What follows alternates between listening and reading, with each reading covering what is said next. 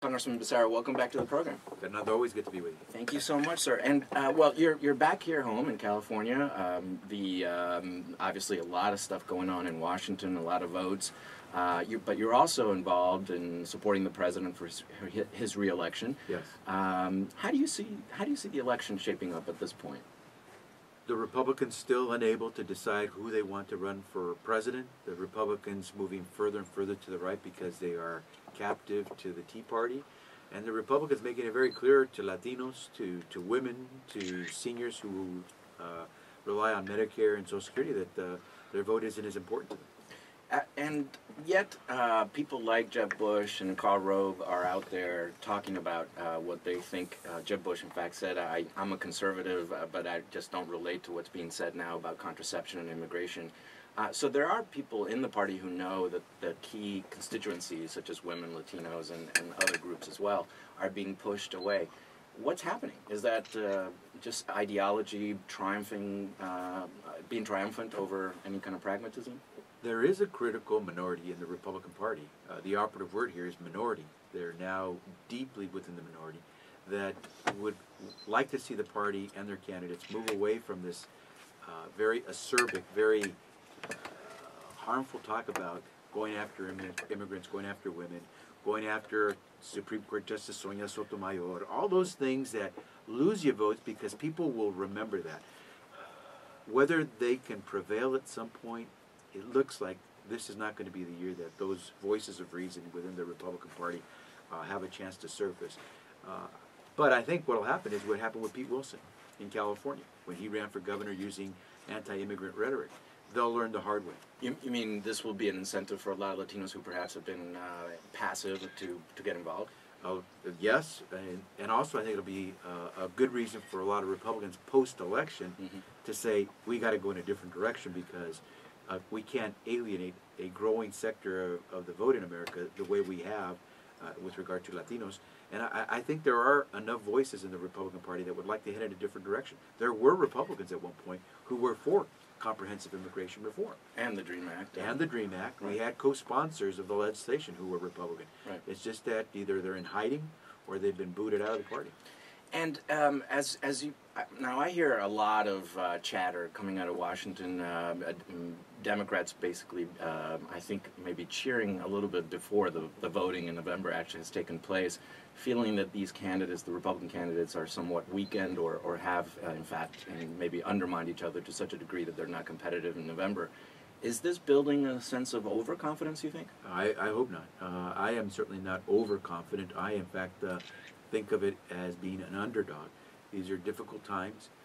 Some issues out of our control, like the speculative increase in gas prices having nothing to do with supply and demand. We don't have people waiting in long gas lines at gas stations to try to get gasoline because we have enough supply, but the price keeps going up. Why? Because there's a lot of speculation going on in Wall Street and within OPEC, and that's driving up the price of gasoline. All those things should worry anyone who's running for office, and so I think maybe it's from my own background that you always take these things and think of it as an underdog because you have to win, and in order to win you got to prove yourself always more than the next guy. So when you hear these, the GOP candidates, and certainly there's a real desire to replace the president, that's clear, that's motivating a lot of voters as well. But what is the alternative vision that's out there, or at least how do you interpret that? And for the supporters of the president, what is, because at some level it's I support the president or I don't support the president, but what is the alternative vision of the Obama administration? It seems more and more that there are two trajectories in the Republican primaries as to why one of them should become president. The Romney campaign would like to say we need to change ships, and because we'll do the economy better. But the more you probe Romney's own record, you find that when he talks about jobs, it's outsourcing jobs and not creating jobs in America. When you find out how he made his money, you realize that he took advantage of a lot of those tax loopholes that we probably should have closed a long time ago because people are ripping off the country and taxpayers. When you hear the other message, the one that you hear a lot from Rick Santorum, it's the cultural wars all over again. You know, beating a woman down for using contraception, going after immigrants because their kids are here, graduating from our high schools, and they don't belong here. It seems like it's that same fight that we saw in the 80s, mostly in the 80s, early 90s, where Republicans try to win votes by appealing to guns, against or for guns, against gays, and against abortion. And so we'll see what happens. But at some point, I think the Republicans are going to recognize that what concerns people most today is jobs, jobs, jobs. And let's talk about jobs, because this evening you're giving a speech on green jobs. And of course, the whole issue of global warming and the dependence on oil and all that has become completely politicized, so that it seems like it's just another political argument as opposed to being a scientific or economic argument. So are green jobs real? You hear a lot of critiques that this is just all smoke and mirrors and these jobs don't really exist. Is this a real new part of the economy? And not only are they real, they pay more than today's jobs do. They pay more because they are in a new industry, it's cutting edge, and it uses a lot of technology, and all that adds value to the type of work that's done.